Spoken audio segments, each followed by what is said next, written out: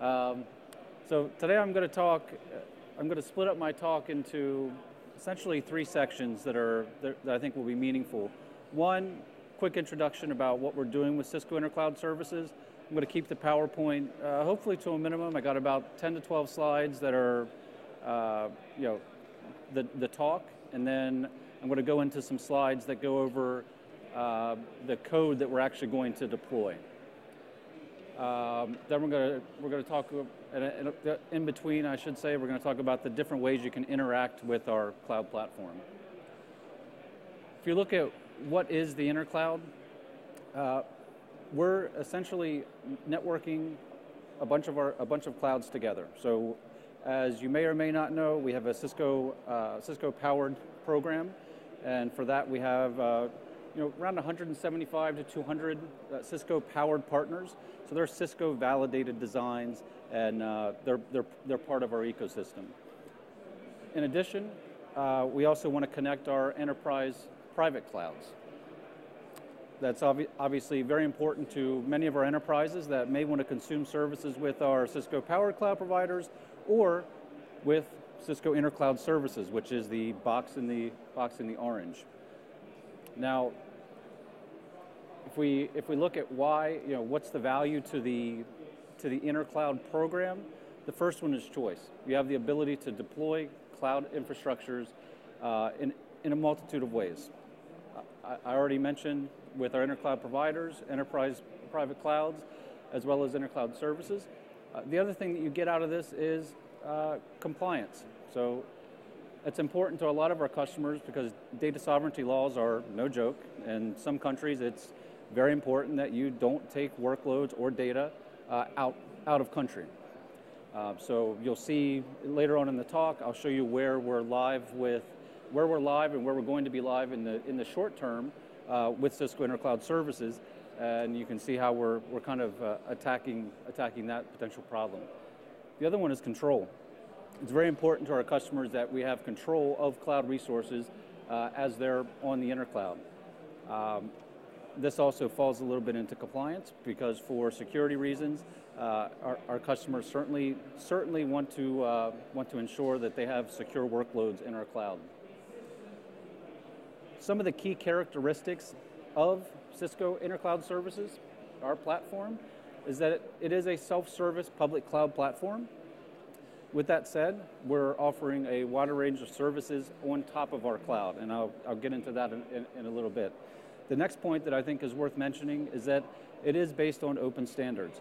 So, as you probably know, how many of you have heard of OpenStack? Okay, so there's a heavy investment from Cisco in OpenStack as far as development, as far as validated designs and architectures, and we've also embraced it heavily within Cisco Cloud Services. Next one is global scale, the ability to move those workloads potentially between Cisco Cloud Services sites or to hybrid, or in hybrid scenarios to other cloud partners and that type of thing. Next one is APIs. This is an important one, especially we're in DevNet. We want to empower developers to build cloud-native applications. If you look at a lot of the clouds that are out there today, a lot of them outside of the typical big 5, 10, a lot of them don't have a heavy focus on exposing APIs, which means they're essentially infrastructure as a service type plays without some ability to interact with the system. The last point is rapid innovation. So we've built the cloud platform to be a place for rapid innovation.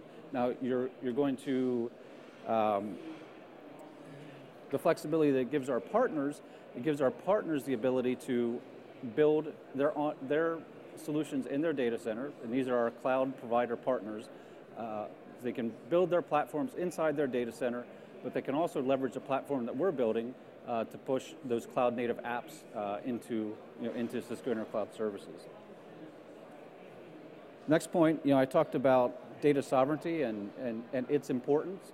You can see that we have a number of different locations on the slide here. we are already up in production with workloads in a number of these locations. Some of the locations are coming in the future, but you can see that we're building across the globe. For a program that's about a year and a couple months old, we've definitely made a big impact globally.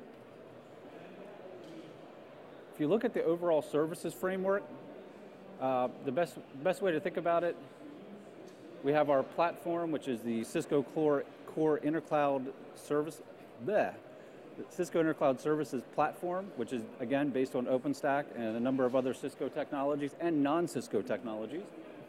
And then we offer some advanced platform services. And then on top of that, I'm sure you've heard of Marketplace. There's been a lot of buzz about Marketplace. The Marketplace is that place that allows our ISVs and our partners to offer services as well on top of Cisco Intercloud. The enhanced platform services, just the thing that's worth mentioning, we're talking about virtualized network functions, we're talking about big data analytics. If you were here about an hour ago, Kartik, one of my colleagues, spent a lot of time talking about Hadoop as a service and what we're doing with that. But it's really important, we're targeting to be the platform for the Internet of Things or the Internet of Everything. The next thing I'm going to talk about is interaction. And this comes down to how developers can potentially interact with the platform. Now, you don't have to be a developer to interact with the platform. It's key to understand that. But there are services, the services that I'll go through. The first one is API. So within OpenStack, there are a number of API services that are exposed, such as compute, network, storage, block storage, object storage, that type of thing. And that's what we'll look at in just a little bit. But you also have other options to interact if you don't want to just go native with the APIs. You can use different software-defined kits. So if you prefer to write your code in Python or you prefer to write your code in Ruby, there are a number of SDK options that are available to interact with the platform. Another option, which is one that I'll demo along with what we call Heat, which I'll go into in just a second, is the CLI. So CLI is something that can be automated or non-automated. You can use it for checks and balances. You can use it to gather information from the system. But you'll get the gist if you're not familiar with the OpenStack CLI whenever I go into the demo. This last one, which I think is important, I mentioned you don't have to necessarily be a developer to use the platform. That's certainly the target, because obviously the goal is to onboard cloud-native applications. But there's also a GUI, and I'll show you the GUI. It's OpenStack Horizon. From that GUI, everything that I show you in the CLI or everything I show you that we deploy with our Heat template, all of that can be done via the GUI as well, but it's iterative, clicks, clicks, clicks, put in data. So it's obviously not it's not an automated interaction. Guess I'm walking too far away with the clicker. So as far as a developer platform, the three things I want to talk about within Cisco Intercloud Services, the first one is a Heat template. A Heat template basically allows you to describe a set of services that you'd like to deploy, and then deploy those services. Now, that is not just about a VM, that's not just about a router, a virtual router, that's not just about a subnet or a port, it's also about deploying an application. And that's what we'll get into. We're going to deploy a couple of applications as we go further. The next thing, how many of you have heard of Project Shipped? Great. So in the last, I'll say 2 months, we've announced Project Shipped, which is really a developer platform as a service set of tools.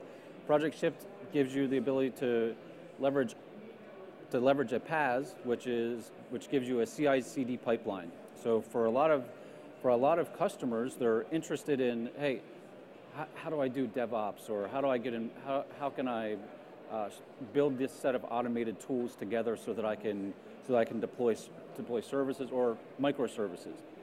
Project Shift is that platform, and I'm not going to go into a demo. If you caught Ken Owen's session yesterday, he actually did a pretty nice demo that was well received. And actually, he just if you follow him on Twitter or LinkedIn, he posted a slide. So definitely check it out.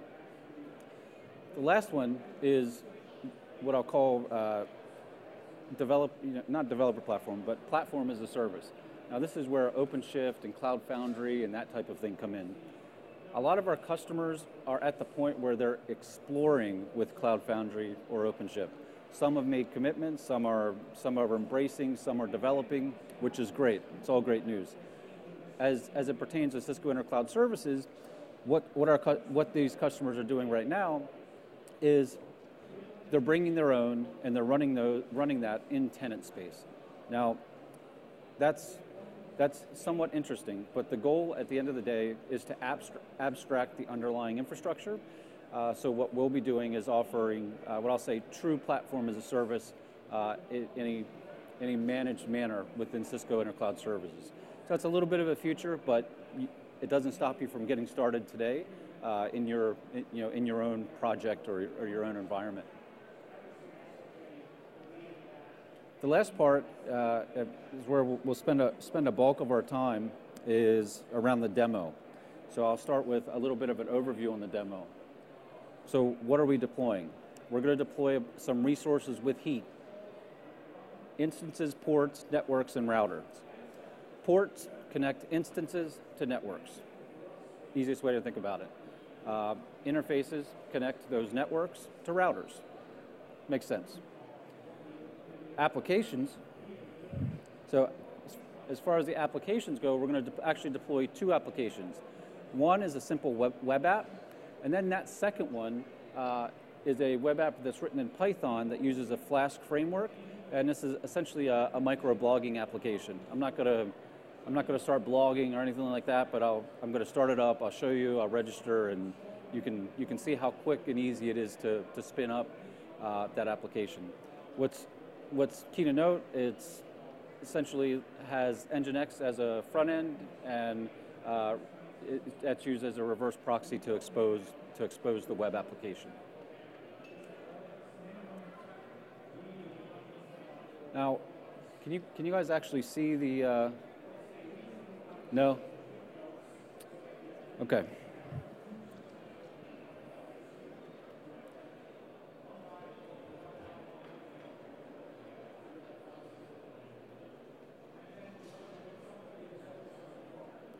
So I'll just kind of jump through here. Is this better? Oh, really?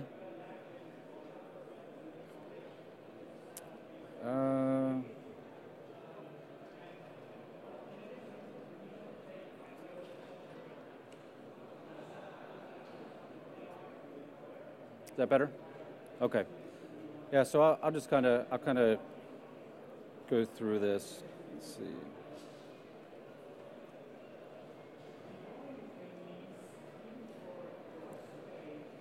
So you can see this first part. Within this first part, you can see that we're creating some networks and subnets. They're called, what I've named them, Flasky subnet, Flasky network. This is simply a network and a subnet for that Flask application that I mentioned before. Right below that, you're going to see a general web app network, and that network is for that other application I mentioned. That will be just a very simple web app, and that's everything that's covered from general web network, general web subnet.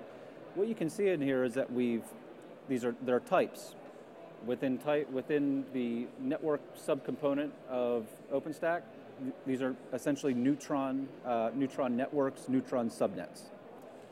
You can see that we identify what the actual subnet is in CIDR notation, and then what you can also see is that down here we have some parameters. So network ID, we're saying get resource general web network. So that is essentially a call to general web network.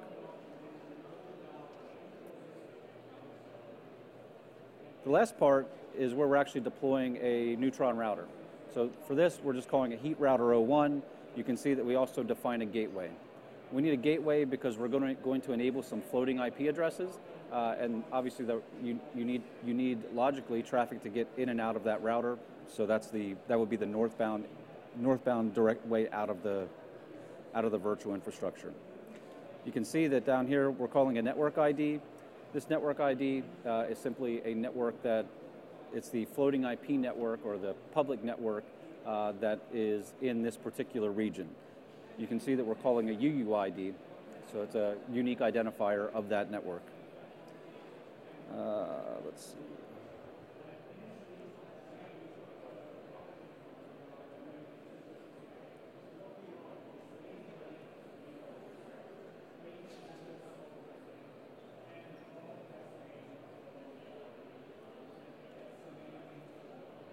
The next set of resources that we call are interfaces.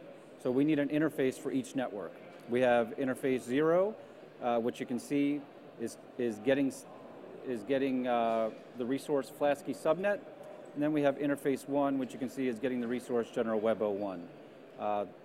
It's also getting the resource that heat router 01 that we also went ahead and created earlier on. Now I mentioned you also need ports. Ports connect instances to networks. So here we've defined 2 ports, the Flasky port and the web app port. So that gives your VM the ability to connect to the network.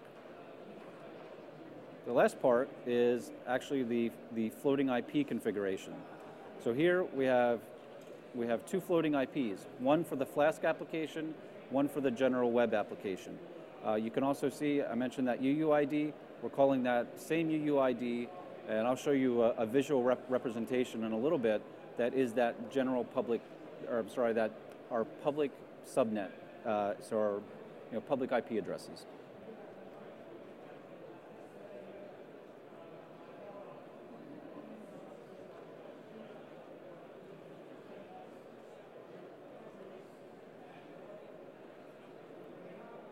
The next set of configuration is actually for the instance.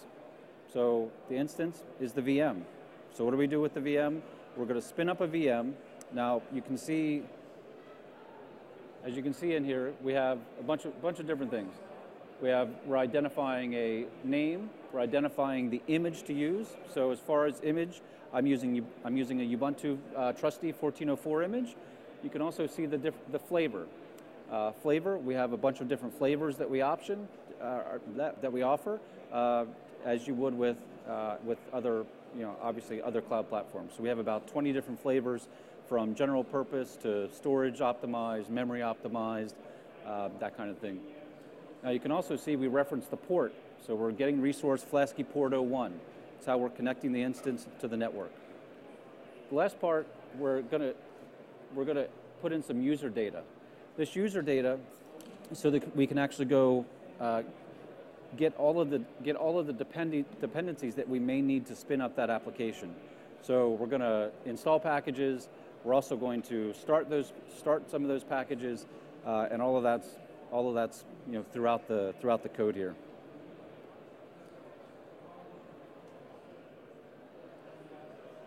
The last one is the web app instance. So it's a very similar idea. We have a general web app instance. You see the flavor, the image, the name. Now, down here, we're using config drive again. So you can see that essentially what we do, we're going to install dependencies. We're going to install Apache. We're going to install Git, and then we're going to clone the application that we've written in Git. In this example, it's some HTML files and an image. And then obviously once we clone that data, then we're going to move those files where they need to be, so that they're exposed via Ubuntu in the www directory. Now we'll jump into the actual demo.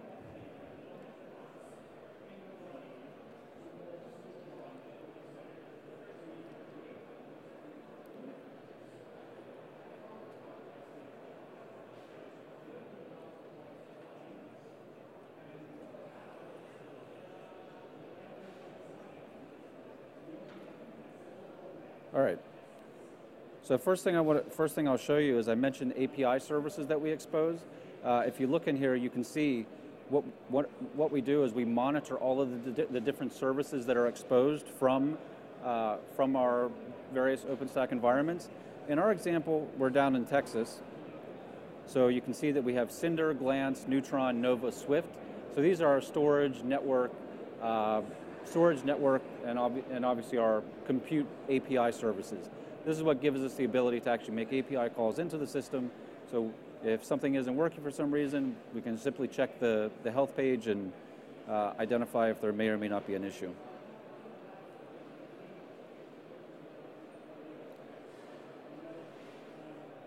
Now we'll go ahead and jump into the console, and what we're going to do, so I have a project that's in one of our regions, which is US Texas 1, and we're going to jump into US Texas 1, and we'll take a look at our project. Project that we're using is an environment that I use to deploy different templated configurations. What I'll call out quickly is that if you go to network topology, you can see that the only thing that's here are the networks that are here by default. So these are essentially provider networks that are available to all tenants that are on the platform. I mentioned that floating IP network. That's the blue network that's labeled public floating 601. So as you're assigned a public IP address, it's pulled from that network set. Next thing I'll do, we'll go ahead and actually deploy the template that I was showing you that we just walked through. Now, as you can see, we went ahead and hit stack create. Now, additionally, you don't have to do this from the CLI. I'm doing it from the CLI just so that you can simply see that from this Ubuntu virtual machine that's on my laptop here, that you can kick off that template. And as you go back to our environment, you can see that we're spinning up resources now in our network topology. Alternatively, if you didn't want to use the CLI and you simply wanted to load your script into the GUI, you could have done it by simply going into the orchestration and then stacks location in Horizon, and you could have clicked launch stack, and that's another way you could have deployed. So you don't necessarily need to be a CLI expert, but it's a useful option. What we can see if we click on Flasky, which is the name of the stack that I used, you can see all the different resources that we're actually deploying. So you'll see the instances, the ports, the networks, and ultimately the VMs. So it's just going to take a minute or two for the VMs to spin up, and once the VMs actually spin up and get the code, then we'll be able to look at what we've actually deployed.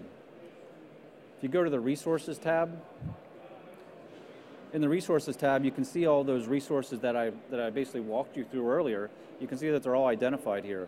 They all also have corresponding UUIDs, so you can look and track at what's been deployed, what type of resource it is, and you can also see what the actual state is. So you can see that the Flasky instance, it's still in progress. The longest pole in the tent is spinning up the VM, loading the operating system. That's the way it is. Now, while that's working, I'll show you some other things you can do via the CLI. So I just showed you the different resources. Now I'll invoke a command which is basically calling the Nova IP or the Nova API, and it will list the different instances that we've went ahead and told our heat template to spin up. So you can see that we have a Flasky instance. You can see we have a web app instance. All of those were notated in the configuration that we generated. If we also want to look at network type things, we can jump down here. We can do a router list, which will show us the router. VPN's a little slow. Sorry about that.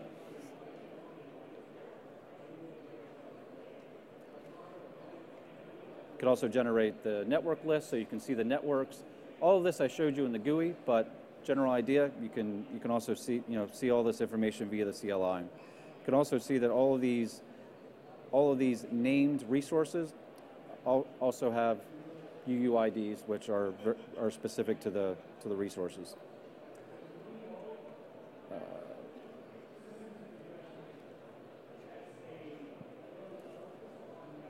What we need to do before we can obviously access our application is we need to,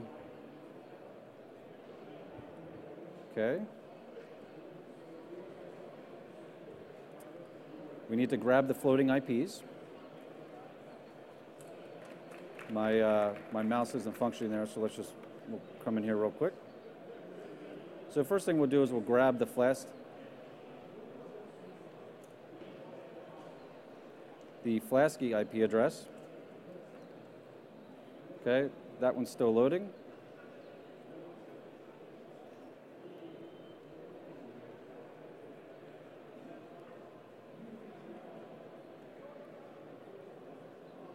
can see that the general web app,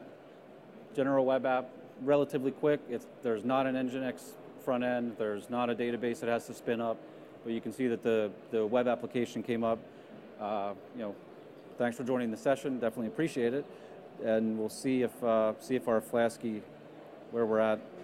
Now you can see that our Flask application is live. We can go to log in. We don't have a user ID and password. It's a new fresh application. So we'll go ahead and register.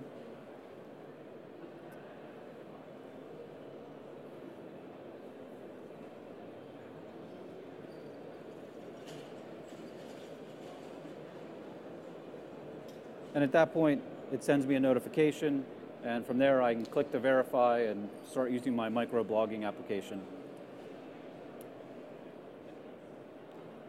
And that's that's the demo. Now let me just jump to one last slide that will actually be visible. These will get posted, but where to go next? What other documentation? Including some links. So on the DevNet site, we have a section dedicated to Cisco Cloud Services. Definitely make sure you check it out. There's lots of useful information. Also included some links to blogs as well as the jump page for Project Shipped, so you can get information about Project Shipped. You can also read the second blog, which is the one that has open framework in the URL. That's a blog that really goes over the Project Shipped architecture and talks about Marathon, Mesos, Consul, what roles they play in the microservices architecture. So definitely check it out. And also I'm including some links so you can get started with heat templates.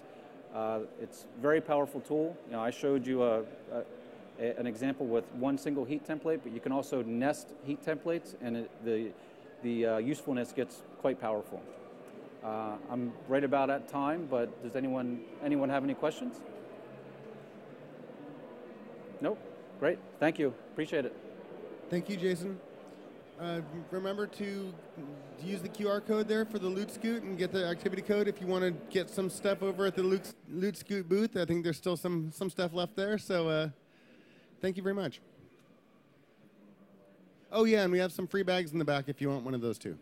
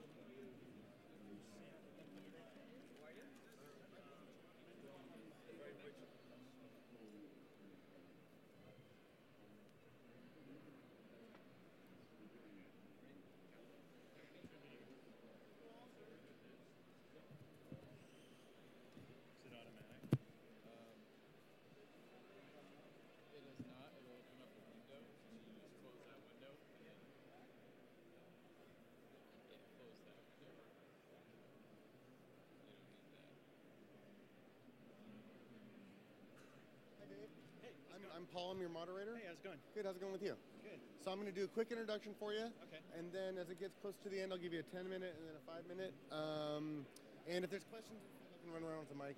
Okay. Looks like we have a huge crowd tonight. It's definitely dying down, but you know.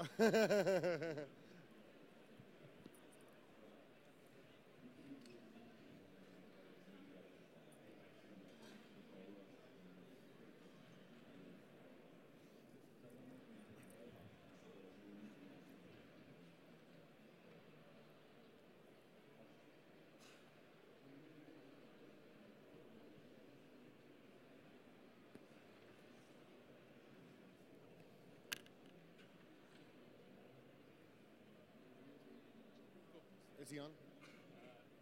I'm on though.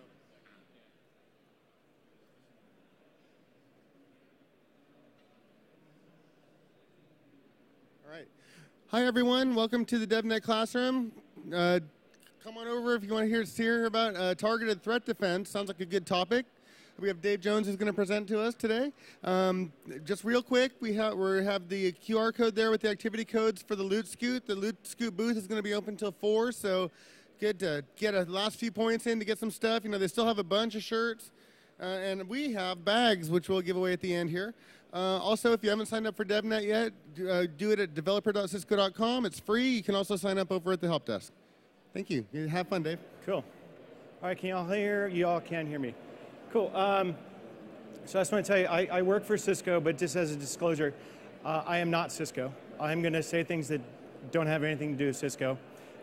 And I'm going to present these slides next week to people, and I'm going to do things like I'm not even going to mention the vendors that we're talking about, so I can say things. And since we're here at DevNet, I mean, what's cooler? I mean, there's beer right over there, and we're just best session ever, best place. So first of all, why are we here? I've been through this a number of times where people write a really cool application, and then they go to deploy it, and it's like it turns out the application has to connect to some other application. And it's like, how do you connect to some other application without securely? Because one of the things I do personally, I'll get to in a minute, but is those application credentials that are used for one application to talk to another are often exploited to do bad things with your applications. So why am I here? For the last 2.5, 3 years, I've been studying the practices and runbooks by the same types of people that broke into Sony. There's groups like the Mandate Report came out, and they put together groups called APT1, APT12 they call, which are essentially sections of militaries that are owned by countries. And they're very well-funded adversaries, but they have a very normal way that they do things. So the funny thing is, just over a year ago, I was at First Conference in Amsterdam, and I was going to talk about why we're here. And I said, okay, does anyone know about the OpenSSL incident? And it was the week that Heartbleed hit. So everyone said, yeah, Heartbleed's a big deal. Well, actually, that's not why I was showing this. The reason I was showing this was, for a period of time last year, oh, my laser's not working. Darn it, I love the laser. Oh, well. For a period of time, the OpenSSL.org website, which is supposed to look like that, instead it looked like that. So the service provider that OpenSSL is running on runs on VMware. And so what hit the media was there is a hypervisor exploit in the wild for VMware. And the company VMware, they took this very seriously because they thought if there is such a thing in the wild, they want to fix it. Or they want to debunk that it wasn't their problem in the first place. And the latter is actually the case. What they found out after looking into it was the service provider that was running OpenSSL.org was only using username and passwords for administrator accounts to manage all their systems. So one of the administrators, and this is a recurring trend, administrators and their laptops are targeted by nation states because administrators and their laptops have cool stuff on their laptops. They have things like scripts that can do stuff. They have administrators that log into them. And so anyway, that's how this site was compromised. But I still just love this slide. And with that, I came up with the stat last year that 5% of all system administrators or their laptops are compromised at any given time. And if you want to know how I came up with that stat, you can just ask Dave. No one asks, so I'll go on. Also, well, besides phishing is interesting emails that show up in your inbox. One of the ways that you get at administrator laptops, phishing emails. The other one that's popped up recently is what we call malvertising. We all go to certain websites that we trust. I was going to say CNN, but I don't really trust CNN. San Jose Mercury News.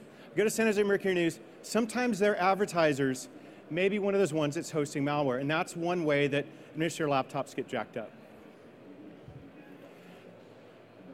And I'm going to say right now, I have more slides than I have time to talk about. So I'm going to try to go quick. But this slide, Verizon Data Breach Investigation Report, I can't do a slide deck without putting one of their slides up. And this one shows how over the last 4 or 5 years, the main way of breaking into websites went from tampering or spyware to the #1 way of breaking into stuff is stolen credentials. And on this one, this is the most recent DBIR, and they had a quote, and their quote was, well, we've tried to refrain from best practice advices here. There's no way of getting around the fact that credentials are literally the keys of the kingdom.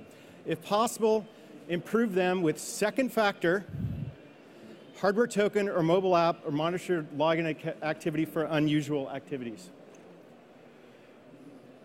60% of the mistakes are just caused by people, was what that says. I don't know what else to say about that. Okay, so let's get into this. Oh, one more thing. This one came out this year. Out of all the investigations that caused data breaches that Verizon investigated last year, 99% of them, 0.9, were for CVEs or more than a year old. If, CVE is when you disclose a vulnerability in an application, a common vulnerability something, exploit, which means that if you patched in the last year, those wouldn't have happened. Okay, so nation state runbook. So this is how it usually happens. As I was saying, a user is targeted and they get some really interesting email, or they go to malvertising and they get malware on their laptop. Oh, something called WCE or Mimikatz. I prefer WCE because it actually installs as a service. But Mimikatz is started. And at that point, a privileged user or privileged application is important today, logs through that account. And I've seen that happen with things like, say, Trend Micro goes to update DAT files. That's an example of an application connecting to a machine. Infects into other machines in the data center. And then when a real super user walks by that machine has also got a credential editor on it, steals their credentials, and then poof, you're a puppeteer. The entire data center has been compromised. Interesting thing about that, Flash is one of the more recent ones. Actually, my list of targeted plugins is a little out of date. But the interesting thing about this is all of the Fortune 500 companies these days, these nation states have the ability to take existing malware and recompile it for your company. So Google, when they send interesting malware to Google, it's going to have one antivirus signature that none of the antivirus vendors have ever seen. When Intel gets it, they're going to have a different signature. And there's some interesting things they can do with that. Like if one of those companies reports that virus back to an antivirus vendor, their hat's been tipped and they go, ah, they found that one. Let's go to the next level. And they take it up. So infestation, remediation. I don't know why I laugh at myself sometimes. I'm not that funny. But anyway, the first idea is you need to use, like I was saying, multi-factors or token, back to the Verizon report. So first of all, the super user logs in with multi-factor credential, not just a password, with scoped access. We'll get back to that in a minute. And then the malware is not propagated through the data center. And by the way, this is some of the first animation I've ever did, so I just had to point it out. I just liked it. Second, the privileged user application also has scoped access and is denied access to those desktops. That's part of that scope thing. And so the malware doesn't go into, and they log in through hardened endpoints. Then the malware doesn't go into the data center. And then finally what we do is we upgrade older operating systems and based on and train users. By the way, I've done a lot of research over this over the last year, and I'm doing a whole talk next week, but I'm going to skip it today on how you make endpoints better for the sake of time, because I've already burned through 12 minutes. And the initial attack fails. Awesome. Okay, so you may have noticed that was all about people. How do you give an application one of these? Well, I get that complaint a lot. But anyway, one of the whole ideas about breaking this runbook, to put these in, is in the old days, like in the example I gave with OpenSSL, you have an administrator running with their credentials with the password, logging in from anywhere that's convenient for them, and that's how the site was compromised. So the whole idea that breaking this nation-state runbook is you scope that out. So you restrict how you can get to production resources from where, so that their endpoint's locked out, and then you add in additional controls, like a security control point. We traditionally call these jump boxes, but the difference between just a jump box and a security control points have additional logging. They require a smart card, and they've been locked down in different ways. They're a security control point as opposed to a jump box convenience control point. And then the users have their stuff. Anyway, that's the general concept. And I just have to say, one of the best ways that we've found to detect these and stop these things is sandbox detonation. If you get a brand new, what appears to be a 0-day binary that comes through your network, your firewall, your Juniper firewall, your Palo Alto, they are not going to see these. Even your Cisco firewall is not going to see this unless it's tied in with firepower. But things like that, what the firepower technology does, and I said I wasn't going to plug anyone, was it can actually take what looks like a binary and fire it up and do sandbox detonation on an operating system to determine what that would have done if it got into your network. So it may still hit the first person, but at that point you have discovered that binary that can be then applied to the rest of your folks to save them. Big deal. But the other ones, this whole monitoring thing, our CSIRT team's really into it. Big things for us, passive DNS, NetFlow, host space. Big problem for infestation is those lab machines that we all have. We have lab development machines that are sitting in closets that aren't patched because they're not production. No one really pays attention to them. But if you have some sort of HIPs or other on them, that's how we found a lot of the ways that they got into us. And when I say us, I'm talking about the entire Fortune 500. We're not special. We're just a big company. But logging all those in the same place so they can be correlated is a big idea, good idea. 15 minutes. So control use cases. For the next few, I'm going to apply those concepts to a few different applications, and then I want to talk about what you can do as developers to do these same kind of things. So this first one is something we did. This is kind of Windows specific, since I said group policy object, but in a Windows environment, you can scope access with GPOs. The short thing is, administrators are locked out of desktops. You cannot use, the point of this GPO is you cannot, as an administrator credential, you can't take one of these and log into a user desktop because they can still steal your hash, and then this is now irrelevant. So you keep administrators out of untrusted machines, which we call desktops and lab machines.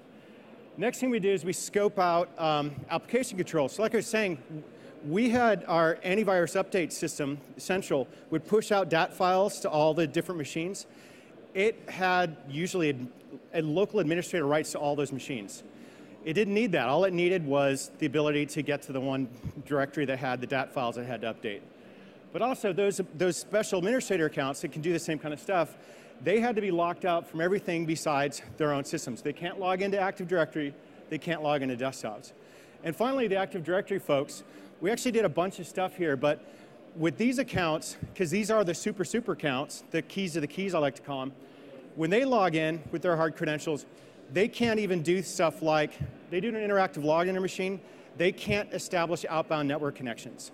So their credential is limited to scope down to just the machine that they're working on.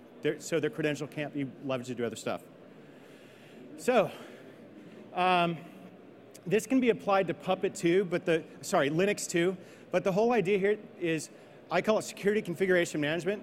Instead of just system management, it's stuff that looks for security controls that have been disabled or otherwise and puts them back. But I'm going to just gloss over this one to get to the next. Because we have, if you needed to apply this to protecting, say, your networking devices, you're using some company to do networking stuff, right?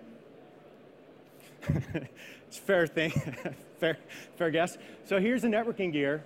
You probably have network management infrastructure. So for the network management infrastructure that programmatically applies things across the board, it needs to be scoped down to the accounts it can use to do stuff, but also just which machines are allowed to connect to these devices needs to be restricted. But the other side, since none of the networking vendors that I either alluded to or didn't allude to support multi-factor, we have to give multi-factor to those vendors. So most of that support is done through SSH. So you put an ACL filter so that SSH can only come from our security control point. And that security control point requires multi-factor. We've just given that vendor multi-factor administrative support. So if you just look at it, these are two different accounts. This account is the actual administrator. He has a smart card. Oh, the administrator has two accounts. This is their account that's tied to a smart card to get to the jump box. And then they have another account. It could be a shared enable account if you like that kind of thing. Or this could be the RBAC account that is only used for monitoring logging into the router base. It's really fun when I'm in a hurry, especially when I had a lot of coffee. This is an interesting case that I just wanted to bring up because I don't know what kind of applications you all develop, but we have a MDM, my props over there. Imagine I'm holding a phone, a mobile device management vendor to manage all of our devices, and that we called critical infrastructure because it could push whatever type of binaries to all of our mobile devices, so we had to protect it. In the case of this vendor, they were doing both the client connections and the administrative access through HTTPS, the same protocol. So we couldn't just put an ACL in place, block the administrative here, allow user there. So we actually had them in their application. We split up the modules. A couple hosts only ran the administrative modules, and the rest ran the client modules, so we could apply the same concepts we were doing to those. I'd really like to talk about this one in depth, but I'll just talk about VMware. I'm just going to escape away from OpenStack. But for VMware, VMware also, 10, thank you. VMware also does not support multi-factor. So in order to, since VMware is really important, you can connect to ESX, and if you have the rights, you can, it's one thing in the old days, I know about a couple servers that were physically stolen out of data centers in Israel. But we noticed it. VMware, you could actually steal copies of VMs and no one noticed it, a running VM and no one would notice it. So it's important to apply this to that as well. Same kind of concept, but really quickly, in our case, we have mail appliances that run on BSD Unix that do things like email security appliance is one of them, runs on BSD. Same kind of problem, didn't have access to multi-factor, so we had to give it that. But in the other case, for PowerShell scripts that were running to manage the actual mail servers, we used GPOs to restrict that those accounts were able to do that. First of all, in Active Directory or the mail servers only had rights to do that. But second, there's a burden here, they could only run those provisioning accounts from those machines. Okay, now here's the stuff I wanted to get to in the beginning. That's why I rushed through everything else. Okay, so like I was saying, back in the old days, you created an application, and it needs to log into another application on behalf of your initial user. So old school, what we would do is the credential that machine needed to log into that machine, we'd require that was in, say, in a file, not in code, and that file, the file access is rw-ss-, which requires that you have to do a sudo. The application has a sudo to it, and that sudo is logged so we know whenever that account's used. One of the big problems with this scenario is any user that uses this application, the generic account that's used to talk to the other one, it has to have the rights of every one of those users in order to do whatever. Say, we all have different rights. It has to be able to have the rights of all these different. So you steal that one account, everything goes bad. So one of the things that we've done for these applications is we've taken the credentials away from the actual machine. So, and given this machine its own credential. So in this case, this machine has a credential. It could be something like an SSH key that it uses on behalf of the application to connect to an application vault and say, hey, I need this application's credentials. This vault, it could be an HSM, it could be a TPM. I'll talk about what those are in a second. And it retrieves the username and password that application would use to get the other side. Now that is a bump up from what we just said of how that password sorted. It's not just in a file system somewhere. It's kind of harder to steal. And also, we've restricted from what machines will have access to that username and password, because this vault won't hand that credential out to any machine besides that one. There's checks in place. But still, we had the problem of that generic account has to have the rights of all those users. So jump into a messy slide. And what we want to do here is each of these machines would have a certificate, hopefully secured well. And like I said, I'll get to that in a second. And so the machines establish a TLS encrypted tunnel between them. So that's protected. And then we introduce this IETF standard, OAuth. And OAuth's job, it was created with the idea that for Flickr, actually, I could put my pictures on Flickr, and I could tell a print shop, I want you to print these 10 pictures. I don't want you to see any of my other pictures. Print those, but I don't want to give you my password. I just want to give you permission. So OAuth was actually created to do that thing. So that in this case, we have the encrypted tunnel, and then this user, as they go through this stuff, will have a user flow, so it's not a machine automated steal stuff thing. And so the user actually in a screen will accept, so you have a user giving permission so that over this encrypted tunnel, that application can get a credential that has the specific rights of that user as opposed to the rights of all the users. So this is my great use case. And with 5 minutes left, certificate storage. Hardware security module, that's the best. We have network-based ones now. Our PKI infrastructure that's used to print certificates for every phone that I don't see sitting around this environment. Any of our devices that do secure boot that have their own certificate and hardware, we use hardware-based HSMs to do those. The problem with HSMs is they cost about $18,000 a pop. Actually, there's some cheaper ones, but the ones we use are that much. TPM chips are in, no one has one of those laptops. Oh, this laptop right here probably has a TPM chip in it. And it's the same concept as a smart card, but it's actually inside the computer itself. Microsoft has launched a whole bunch of stuff with their Hello technologies so that you could store credentials in that securely and do stuff, but more on that later. But I mentioned USB here because VMware actually has the ability to, if you have your certificates on a USB, they have the ability to vMotion from USB physically between virtual machines. And finally, if you have to, files, but we just want to get away from that. So I'm not actually I'm not pitching PXGrid here, but some friends of mine wrote it, and I happen to have a patent that's in that technology. That's the other reason I'm pitching. I'm pitching me, actually. I'm not pitching the company. But I get this complaint all the time. Dave, I don't know. I know it's certificates. I have to use them. I don't know how. I don't know how to talk to the back end. I don't know how to make them work. How do I do that? Where do I click to give my app a certificate? Well, one thing that PXGrid is in setup is they give you the ability to add certificates. They'll even generate self-signed certificates if you want to use those. And by the way, the math is the same on a self-signed certificate as it is for a public certificate. The only difference is you have to be in control of your own trust. So in case anyone wants to argue that, I'll talk about it later.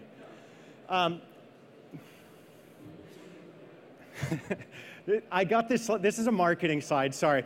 But the idea behind PXGrid is it's mostly a security play now, thanks to Mr. Gillis, who left the company. But the idea is you have all these different sources for information. You have your NetFlow events, you have firewall events, you have MDM events, which is a big deal knowing whether these devices are trusted or not. And you want to share information between them all. So what we did in the old days was you would connect them all individually, and you get this mesh of stuff that would work hit and miss, and some would work or not, and some things didn't work. But it really was a fail in the end. And marketing made that animation. I don't get to take credit for it. So what PXGrid added was the ability, one framework to do all that. And the way it does it is the same way we do instant message. It uses Jabber technology. So what these things do is they actually can subscribe to chat channels. Does anyone do instant message besides me? Okay, all right. So you can set up a group chat, so the whole group can see it. Well, the same concept's there for PXGrid. So you can subscribe to the current threats channel. You can subscribe to the other MDM channel, trusted device channel. But the thing you can do as a developer, here's the thing that tells you this. The grid, they actually uses PKI, so the grid controller has a root cert, and then each of the clients connecting to it would have a different cert. establishes the TLS tunnels for you, and also will validate each of the endpoints for you and helps with discovery. So it's kind of a cool concept. Oh, and you don't have to write code. So in action, like I was saying, I like to have architecture slides instead of marketing. So in this case, depending on what your applications are, I mean, whatever you're doing, instead of sensor or switch or Firesite Management Center, it could be whatever your apps are. PX Grid can handle the secure communications between them all. Like I said, there's a client that goes into it. Saying best practice, I'm not actually pitching it. Oh, and we don't actually make money off PX Grid either. It's in the ITF, actually. You don't even have to use that product to be the grid controller. There's actually other products that can be a grid controller. There's more information on it there. But 2 minutes left. Another best practice I want to say, this is a slide I got from Ken Beck, who's in our security business group. And he created this. And this is their idea for how we're going to do SDN. And this slide is actually just a use case of how you could do security investigations. But if you notice, he added in my security control point to connect to these things, different devices, APIC EM, APIC DC, ICE. And then these yellow connections are actually those TLS encrypted tunnels that are managed through this central thing. So I just want to give them a quick plug in the ways how you should do this. So, do you have any questions?